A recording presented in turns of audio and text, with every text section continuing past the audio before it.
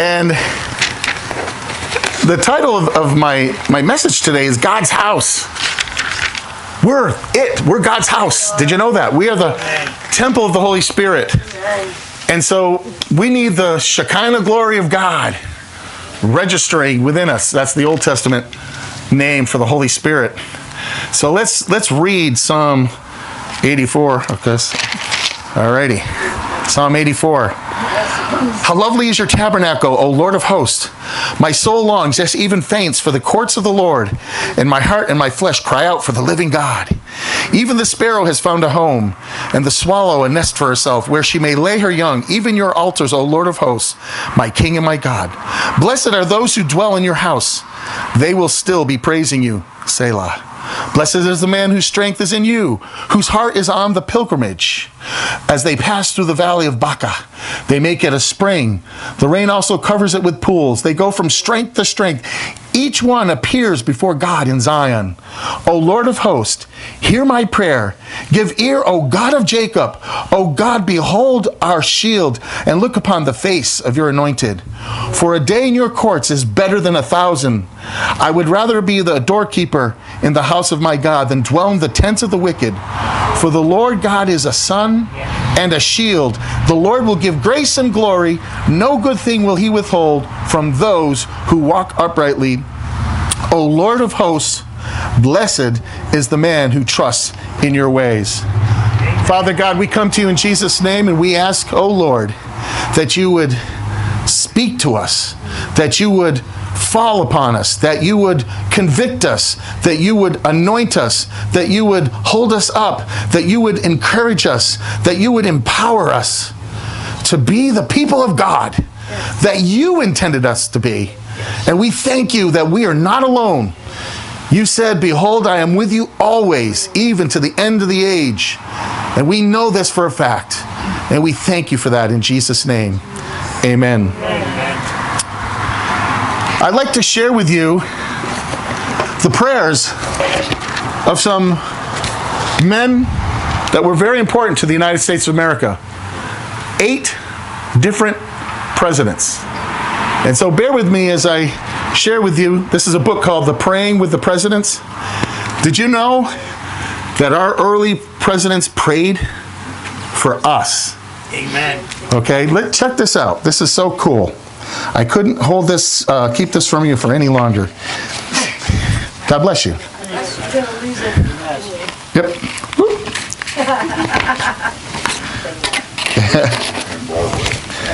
Yeah, I know. That's the disadvantage of being outside. Okay. Now this is the father of America.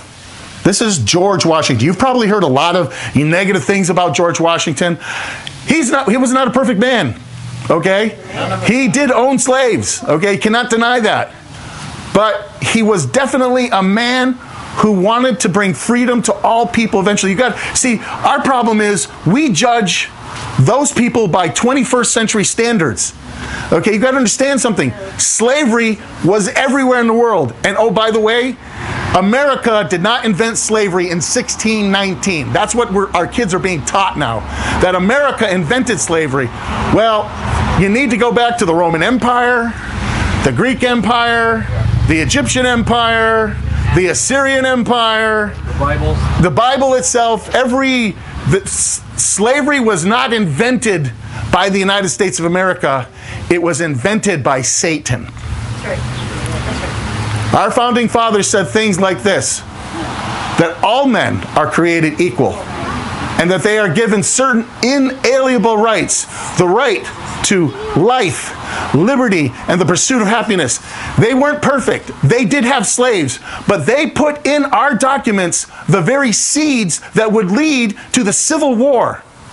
And by the way, the political party that gets blamed for slavery all the time is actually the party that liberated the slaves through the leadership of the very first Republican president, Abraham Lincoln. Okay? So all this nonsense that you're being told, these people that are pulling down monuments and saying that America's evil, that America was, built on the backs of the Indians and the slaves. Yeah, America has done some bad things. But America has done a lot of good for the world. And I can prove it. At the end of World War II, we were the only country that had the nuclear bomb. And what did we do with it? Did we conquer the rest of the world like the Romans would have? Or like the Egyptians? Or like the British? Or the French? Or the Germans? Or the Russians? No, we didn't, did we? We created the United Nations, which now is the biggest pain in our side ever, okay? But that's what happens when you're the good guy. You try to do what's right, and so, unfortunately, because all have sinned and fall short of God's glory, sometimes your good deeds get used against you. But you know what? That doesn't give you an excuse to start doing bad deeds, okay? Social justice is not justice. It's just out and out vengeance. And if you don't believe me, the leader of these groups that are crying for social justice, you know what he said? He said he will burn this country to the ground if they don't get what they want. That's not the way it works in America. We vote. That's how we get what we want. If you want to change America, you need to vote. Okay, I'm sorry, I didn't mean to get off on a political tirade, but I just wanted to share with you the faith of our founding fathers, beginning with George Washington. Listen to this prayer. He says, I beseech thee, my sins, remove them from thy presence as far as the east is from the west, and accept for me the merits of thy Son, Jesus Christ, that when I come into thy temple and encompass thine altar, my prayers may come before thee as incense, and thou would hear me calling upon you in my prayers. So give me grace to hear you calling on me in your word, that it may be wisdom, righteousness, reconciliation, and peace to the saving of the soul in the day of the Lord Jesus Christ.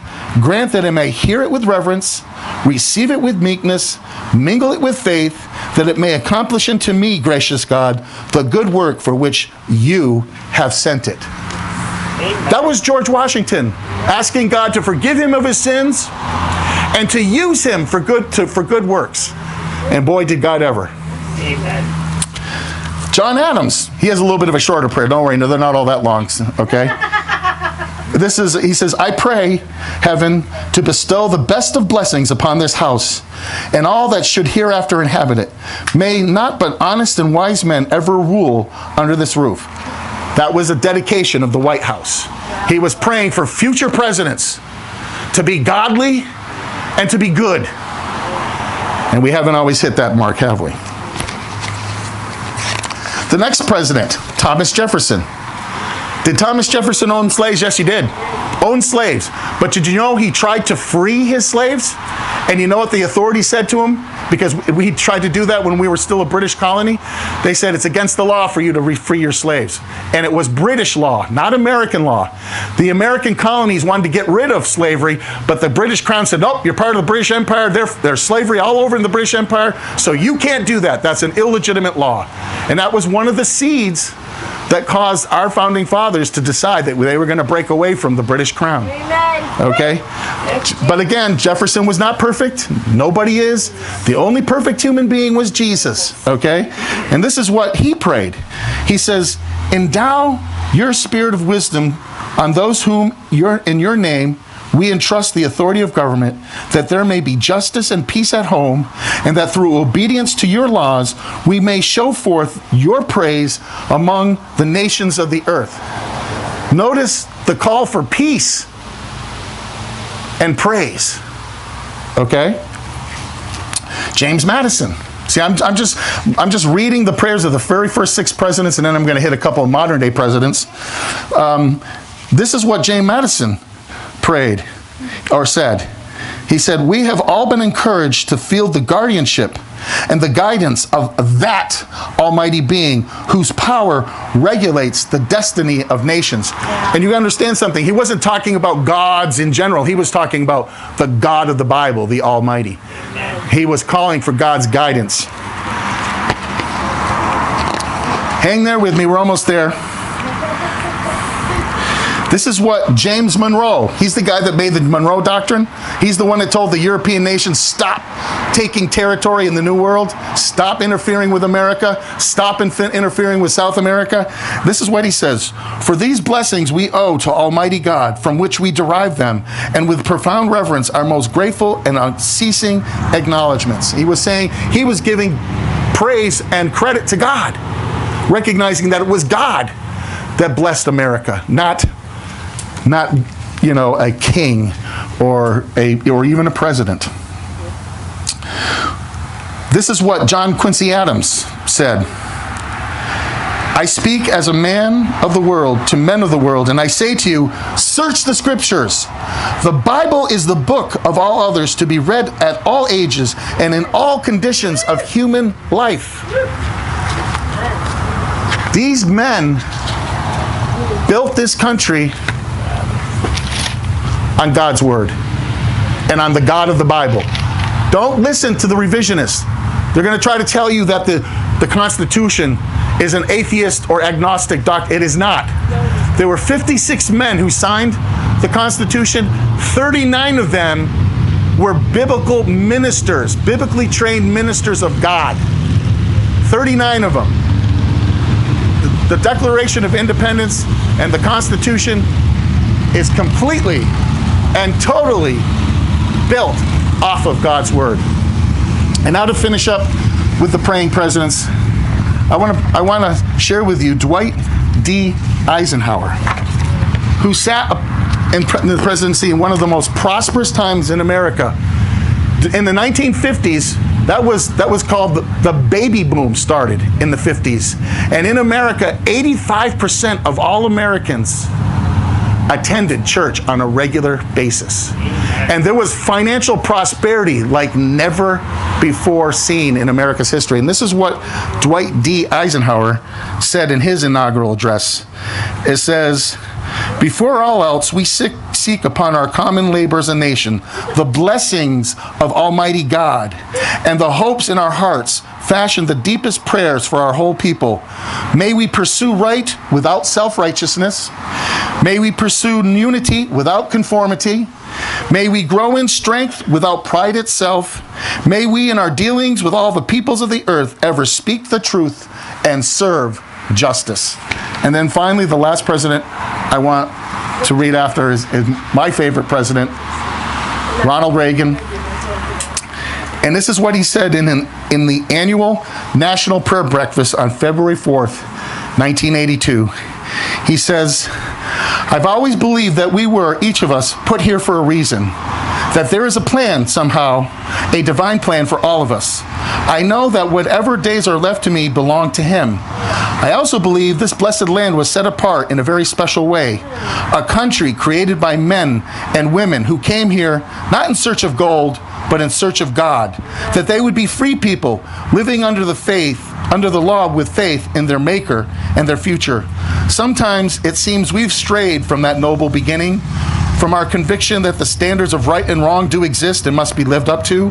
God, the source of our knowledge, has been expelled from the classroom. We turn away from Him too often in our day-to-day living. I wonder if He isn't waiting for us to wake up. I can report with some absolute conviction that that prayer was answered in the 1980s, because there was a spiritual revival going on where our nation came back to traditional values, came back to the Word of God. In fact, I was part of a denomination that was the fastest growing denomination in the world, and we saw in our church the hand of God move in a powerful way, and it was awesome. And you know what? That hand can move today, and even more so. Because I believe as we hurl headlong in history, we're getting closer and closer to that day when Jesus Christ is going to come back. And the devil knows that, and he is upping his game. We need to up our game. We need to understand that we have a pilgrimage. First of all, we need to understand that our home is not on this planet. This planet is not your home. Bob was telling me he bought a boat and a trailer, and but you know what, Bob? That's not your eternal blessings. That's just a blessing here and now. And I'm not against blessings on earth. I want to be blessed. Who doesn't want to be blessed? But our blessings, our greatest blessings, is our relationship with Jesus Christ. Our relationships with our husbands and wives. Our relationships with our children. Our relationships with our fellow Christians as we assemble together in unity, in love, in faith, in justice. Let me tell you something. I understand why there are people out there crying for justice. I know that some of this anger has a bit of justification to it, but they're searching for justice in the wrong place. Just like they're searching for love in the wrong place. No country, no person, no thing can ever love you or make you feel loved like God. Amen. Jesus sticks closer than a brother, and he has a home for us. And like Ronald Reagan said he felt like he had a destiny. Who knows?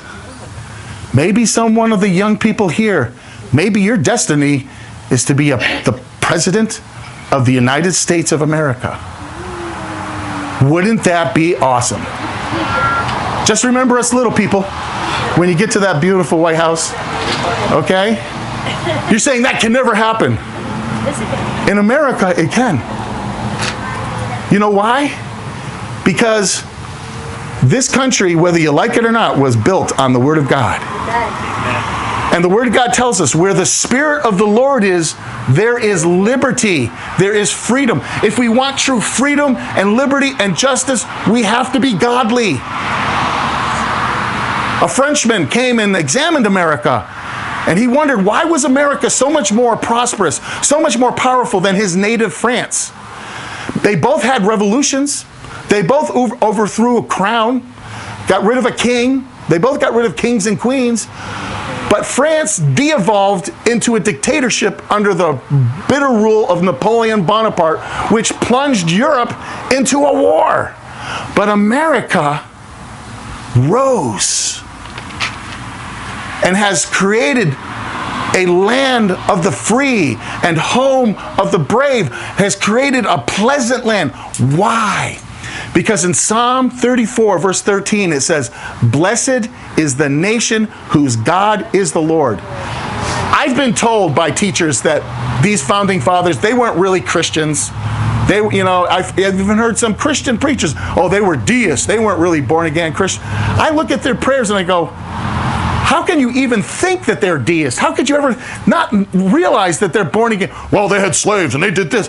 Well, what do you do? If I followed you around, would I catch you drinking and getting drunk? Would I catch you having sex out of marriage? Would I catch you swearing at someone and cursing? Would I catch you doing sinful things? Are you perfect? Can you walk on the water and raise the dead? You can in Jesus, but not in yourself. None of us are perfect. And so, I get tired of hearing the argument against leaders that, well, they're not perfect. They did this bad thing, and therefore I'm going to tear them down. Well, you know what? Then we all deserve to be torn down. All have sinned and fall short of the glory of God. All of us. Not only we have a home, and in that home we have a God. And if you're a believer, that's what we need to long for. We need to, as the deer pants for the water, we need to pant for God. In this home, God even has a place for the sparrow. The sparrow, just a dinky little sparrow bird. Because God loves the sparrow. God loves all his creation. The Bible tells us that God feeds the animals in the wild, and he does. He has an ecosystem that sometimes we screw up. But it always bounces, and it cracks me up. The world's going to end in 10 years if we don't stop driving around in cars, if we don't stop using air conditioners, if we don't stop doing this. Do you know that those people have been saying that since the 70s?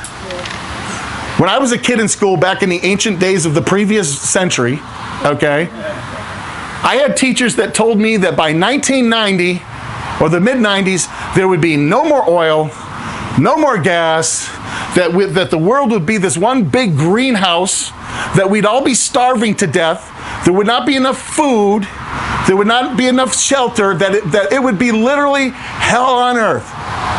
And lo and behold, the 1990s came and went, 21st century came and went, the 21st century is now 20 years old, okay?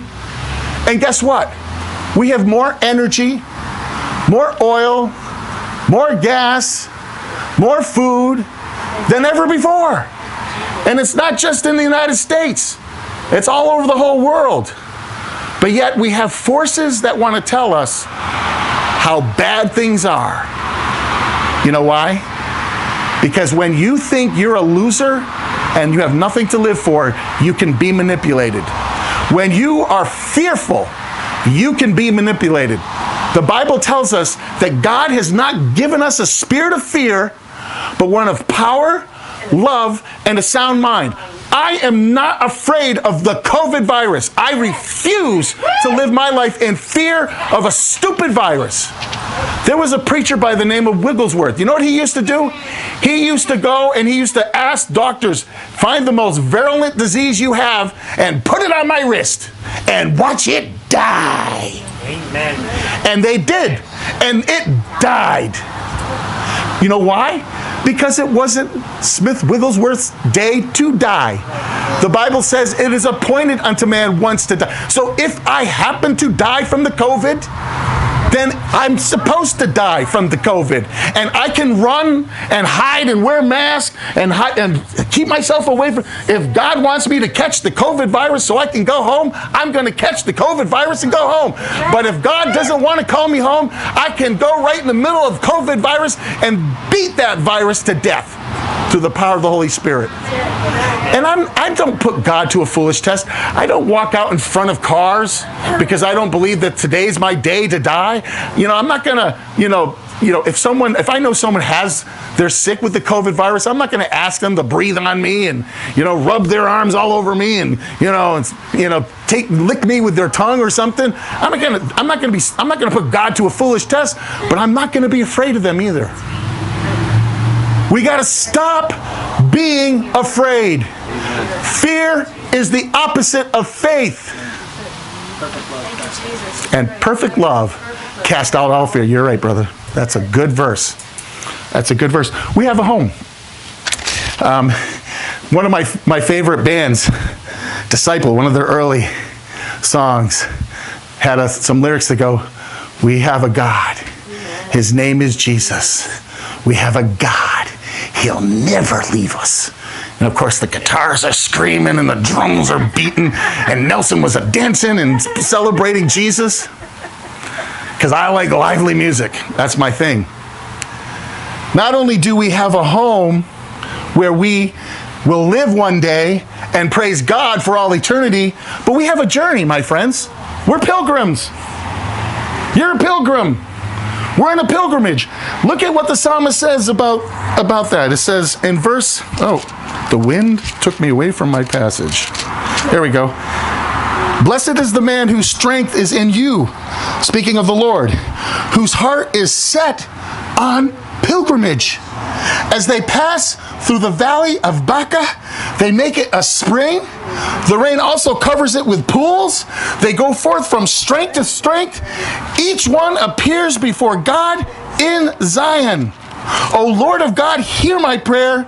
Give ear, O God of Jacob. O God, behold our shield and look upon the face of your anointed. You know what's being said here? The valley of Baca is the valley of weeping. It's the valley of despairing. And God has called us to pilgrimage into the valley of despair and to call down the blessings of God by preaching the Word of God, by loving people, by allowing the Holy Spirit to anoint us with power and authority and His glory so that people see the living God living inside of us. They see the love of Jesus. Jesus said in John 13:35, He said, and they, speaking of the world, they will know that you are my disciples by the love you have one for another. Guys, our first job is to love one another in this group so much that people are jealous and want to be a part of that love. Because every human being wants to be loved. Every human being wants to be accepted. Every human being wants to have the presence of God. Every human being wants to have a purpose. Why do you think we have existential poets? These are people that see there is no purpose to life. They think everything's vain and vanity. And you know what they call for? They call for the destruction of it all. Because when you don't have hope, you're heading for the valley of Baca, the valley of despair and weeping and destruction. But we, the children of God, are supposed to go into the valley of Baca and present the glory of the Lord and the love of Jesus Christ and the gospel of his word, so that they have hope. You know, one of the easiest places for me to minister when I was younger was in the streets of Northampton. You know, because at first they didn't like the fact that Christians were there. We were doing Christian drama. I was a part of the drama team when I was in Bible college. Love doing drama. Think it's great to be able to do drama and stuff. Pretty much dramatic in my life. Okay? And they were like giving us the finger and swearing at us and telling us to get out of there. And we didn't go. We stayed in the valley of Baca. We stayed on the streets of despairing. And the longer we stayed, then they started getting real with us. And they started asking real questions. They said, "Where's the church been? Where's the church been?" And I had to say, you know what? You make a good point. The church has abandoned you, but God hasn't. And God has sent us, members of his church, to let you know that we're sorry that we haven't been here before, but we're here now, and we'll pray with you. We'll give you the good news. We'll show you to have hope. And something that happened, something very curious. When I was on the streets of Northampton and Westfield, whenever I preached the cross of Jesus Christ, lo and behold, guess what happened? People got saved. Whenever I preached about the rapture of Jesus Christ, lo and behold, people got saved. You know why? Because those two doctrines push people to think about eternity. The cross lets you know that Jesus died for your sins. And that because of your sins, and if you don't have Jesus in your heart, you are going to hell. But if you ask Jesus into your heart, you are redeemed. You have passed from judgment into eternal life. And the rapture reminds you that we're not staying here forever. This is not our permanent home. Our citizenship is not nestled in this earth. For now, I am a citizen of the United States. But one day, I will be only a citizen of heaven. And that's true of all of us who have Jesus in our hearts. But we need to go into the valley of Baca, into the valley of weeping. And we need to show these people the hope of God. Because without hope, there is no reason to live. You know, depression and suicide is on the rise. America has been plunged into the valley of Baca by the works of very evil men in high places. The globalists are not your friends. Okay? They are not your friends. They are your enemies. They want to enslave you. They want to put you under a satanic government. They are the precursor to the Antichrist. That's the bad news. I got the good news here. Jesus. The Holy Spirit's still poured out. And until the Holy Spirit's outpouring is removed, that Antichrist satanic government can't come. Until we are raptured out of here, the Antichrist can't be revealed. He's stuck.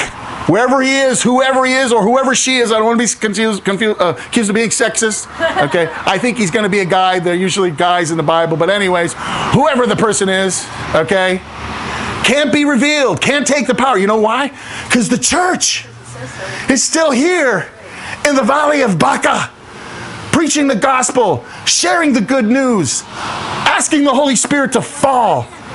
You know, I've mentioned this before, but I love what Chip and Kathy, they pray to God and say, God, show us who to witness to. And God gives them clues, and they go and they witness to that person, and they get saved. Oh, lo and behold, wow. You know, any one of you could all do that. I have a little bit of a different style. I try to stir things up a little bit, you know. Like, for you Red Sox fans, if you were unsaved, I'd walk in with a Yankee jersey just to get you stirred up, just so that we could have a conversation.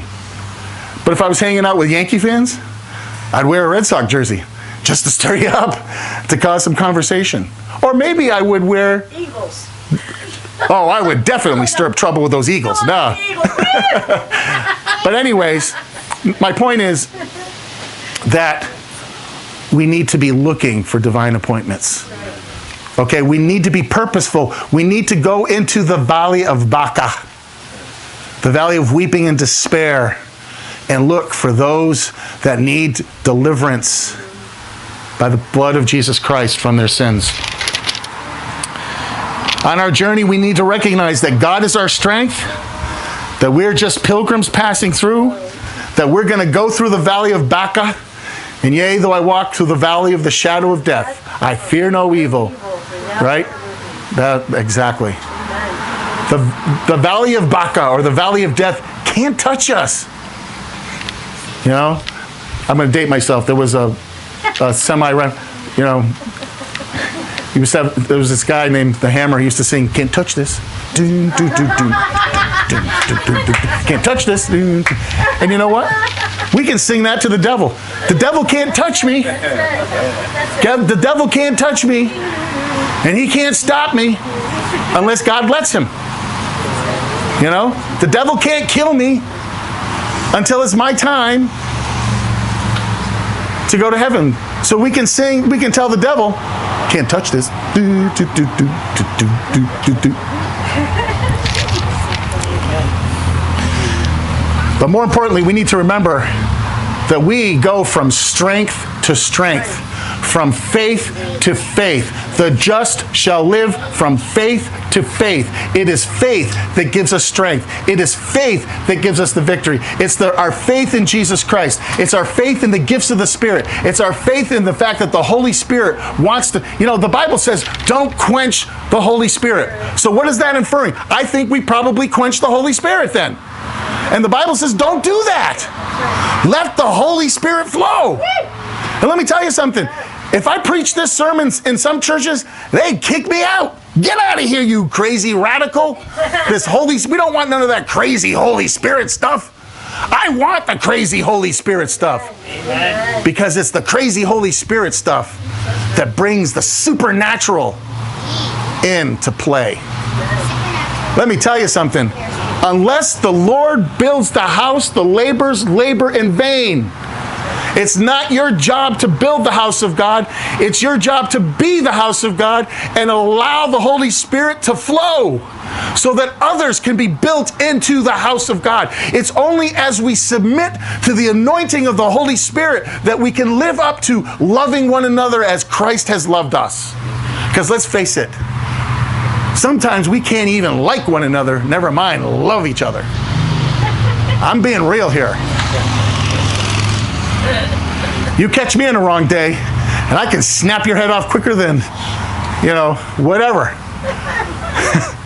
I'll feel bad about it. I'll ask God to forgive me, and I'll ask you to forgive me, because honestly, in my heart of hearts, I don't like it when Christians are fighting. To me, that is the most grievous thing that can ever happen, is when Christians fight with one another, because it's going directly opposite of what Jesus said. They will know that you're my disciples by your love that you have one for another. And our greatest commandment is to love the Lord our God with all our heart, mind, soul, and strength, and to love our neighbor as we love ourselves. We need to love our neighbors more, not less. They need to see the love of God in us. They need to see the love of God demonstrated amongst us. Because they're not going to believe us if we tell them that God loves them when we're fighting and bickering and bashing one another. We need to build one another up. We are the body of Christ. And the church is only as strong as its weakest Christian. But I got some good news for you. You know what Jesus said about the weakest Christian? He said, first of all, he said John the Baptist was the greatest person ever born from women. In other words, he was the greatest Old Testament saint of all time. But you know what he said about the weakest Christian? He said, the least in the kingdom of heaven is even greater than he. Why? Because Jesus is in us. We need to let Jesus out. Okay, Jesus is going to love. Jesus is going to forgive. Jesus is going to heal. Jesus is going to give us words of wisdom, words of knowledge. Jesus is going to give us healings. Jesus is going to help us speak in tongues. Oh, yeah, speaking in that tongues thing. Oh, boy. Pastor's getting crazy. Paul says, I speak in tongues more than you all.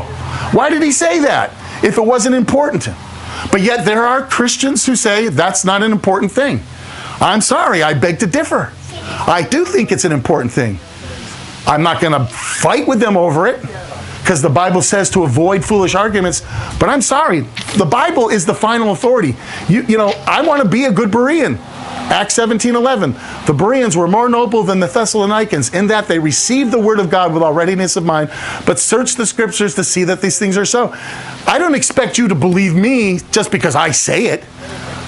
But I do expect you to be respectful and listen to what I have to say and then test it to God's word later on. And if you find something that's not quite accurate with God's word, come talk to me nicely. Don't rip my head off. I don't like my head being ripped off. Nobody does, okay? But if you come to me respectfully and lovingly and say, hey, Pastor, I think maybe this is a little more accurate, you show it to me in the word, I guarantee you I'm on board 100% of the time. Because I'm not perfect. I don't know everything. I'm still learning. Not only do we have a home and a journey, but we have a shield on this journey. And going back to Psalm 84, verse 10 and 11, it says, For a day in your courts is better than 1,000 elsewhere. Actually, that's inferred. I would rather be a doorkeeper in the house of my God than dwell in the tents of wickedness. For the Lord God is a sun and a shield. What does the sun do? It gives us light so that we can see what we need to do. What does a shield do? It protects us from our enemies. At the end of Ephesians, it's told that we're to grab a hold of the shield of faith. Not the shield of fear, but the shield of faith, so that we can quench all the fiery darts of the evil one. The devil is going to try to hit you with fear, going to try to hit you with envy, going to try to hit you with hatred, going to try to hit you with all kinds of wickedness. And we need to be built up in God's word so that we can raise that shield of faith and block every single one of those darts. And if we happen to miss one, then we need our brother and sister to interlock their shield with our shield, their faith with our faith, so that they can help us block the missiles that we might miss. Oh, and by the way, our armor only works as you move forward. You turn around and run, you are wide open for pew, pew. And I'm sure your guardian angel will knock a lot of it down, but God may let you get, maybe one in the butt, just to wake you up. I like that. God is our shield, and it says, the Lord will give grace and glory. No good thing will he withhold from those who walk uprightly. Don't believe the lie of the devil that God is stingy and wants to take away from you, that he wants to give it to everyone else but not to you. That is a lie from the pit of hell. God is righteous and gracious, and he will withhold no good thing from you if you walk uprightly. And how do you walk uprightly? You have to be in Jesus to walk uprightly. You cannot work your way into heaven. Ephesians 2 verses 8 and 9 says, For by grace we are saved through faith, not the result of works. It is the gift of God so that no one can boast. The only way we can walk uprightly is to allow that grace, the grace of God, to give us all good things. And I want to close with the final verse in this chapter. It says, O Lord of hosts, blessed is the man who trusts in you. I have to ask you a question. Do you really believe that? Yes. Do you really believe that if you put your trust in God, you will be blessed? Yes. Then why do we complain? Why do we moan? Why do we gripe? Stop it. Why do we look at other people and get envious of what they have? Oh, pastor's talking to that person longer than he's talking to me. I'm ticked. That ain't fair. Oh, and God, why don't you have the pastor talk to me more? Or, man, I can't believe Bob's got a beautiful boat. Where's my beautiful boat, God? Why are you withholding the beautiful boat from me? Okay? We need to stop that. Because when one part of the body is blessed, the whole body is blessed. You know what? Guys, Wendy and I have been ministering here, it'll be 15 years. Actually, 15 years today. Today's July 5th. 15 years. It's our anniversary. It's our anniversary. And do you know, it's been awesome loving on you guys and being loved by you. It's been awesome sharing the Word of God with you and being in Bible studies together and doing services together and worshiping together. But you know what the most awesome thing is? On average, we see in this church an average of 6 people every year accept Jesus Christ as Lord and Savior. That's the greatest thing. Because that's 90 people that will not go to hell, that will not burn in the fire forever. That's 90 people whom we're going to hang out with in heaven and party and celebrate and eat the marriage. However you know, for those of you younger, we're going to party. For those of you who are more spiritual, we're going to have the marriage supper of the Lamb. Whatever. We're going to have a good time with one another. One day, this life is going to be a distant vapor. One day we're going to know that God does not withhold any good things from us, that we are blessed. One day we will sit on thrones. Did you know that? One day we will have crowns. One day we will wear royal robes of righteousness. And we're going to rule and reign with Jesus Christ. And we're going to be able to look back on this life, and all the good things that we did in God's name will be remembered. And all the bad things that we did will be forgiven and forgotten and removed. But the question is, how many good memories are we going to be able to look back on this life? Because you know what? Right now, this is the time to let the Holy Spirit give you a gift. This is the time for you to be used by God to lead someone into the kingdom of heaven. This is the time for you to worship Jesus Christ in spirit and in truth.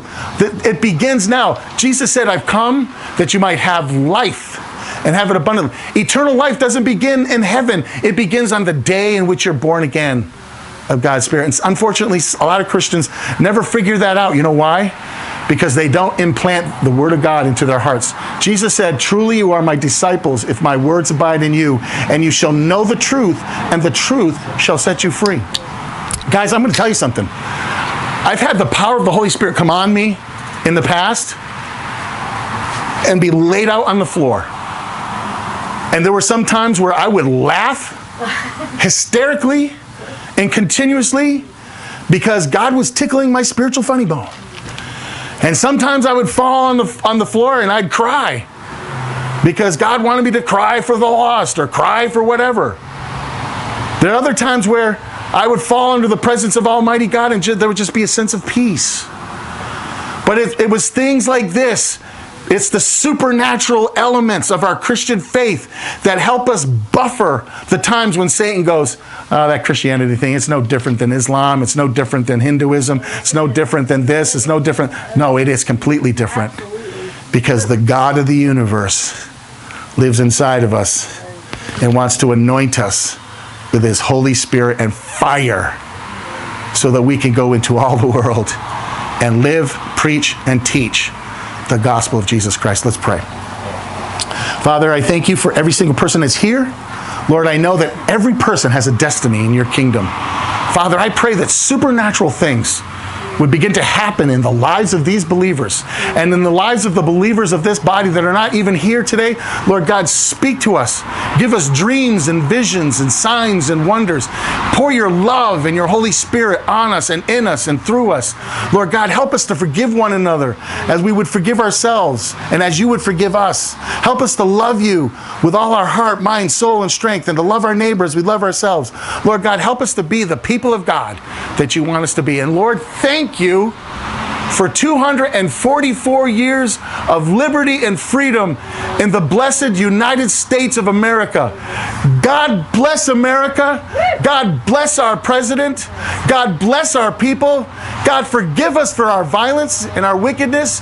Lord, give wisdom and prudence and love and power and might to President Trump. Show him how to lead us closer to Jesus. Lord God, there was a prophecy in the 80s that this president would lead us back to Jesus.